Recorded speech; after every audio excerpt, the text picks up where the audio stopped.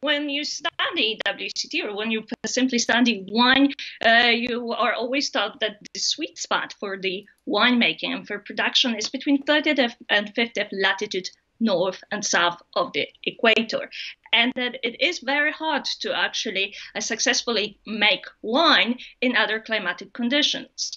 And for most of the part, it is true. However, that may surprise you today, that you are finding vineyards and wine-producing regions outside of that zone. So today I will take you to Poland. I will discuss what are the factors needed to aid the grape ripening and to help the production and what to look for in order to make wine in challenging conditions. So when we go to Poland, we have a temperate climate.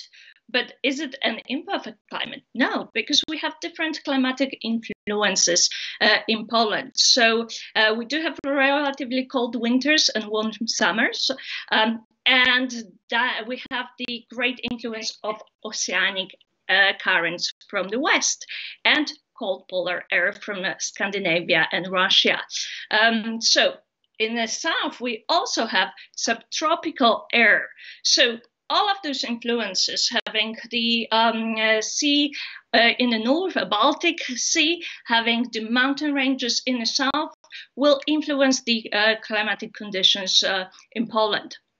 So yes, we do have a northerly location, and that means we have less sunshine hours and less warmth for grape ripening, which prompts us naturally as the winemaking area to produce more of the white grape varieties and to produce white wines. But there's a red wine making in Poland as well. The style will be different from what you will be experiencing in other regions, but I will be talking about it in just a moment.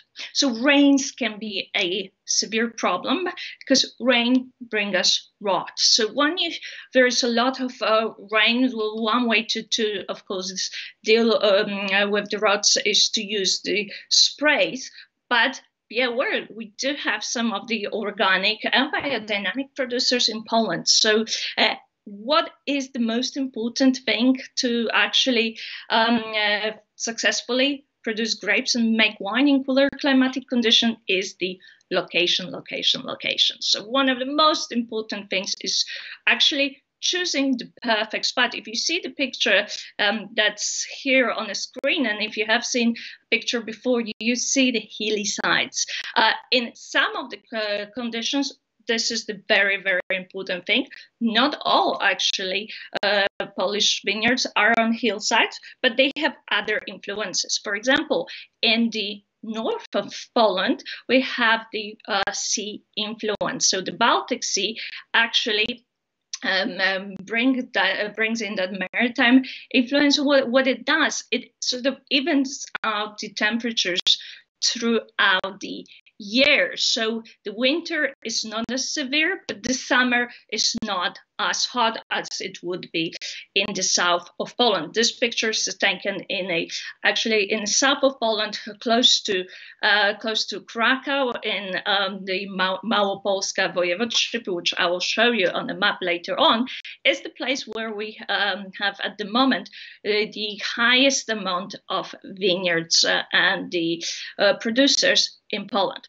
So the aspect will be another very important thing to longer the sunshine hours. So we're looking at the southerly aspects.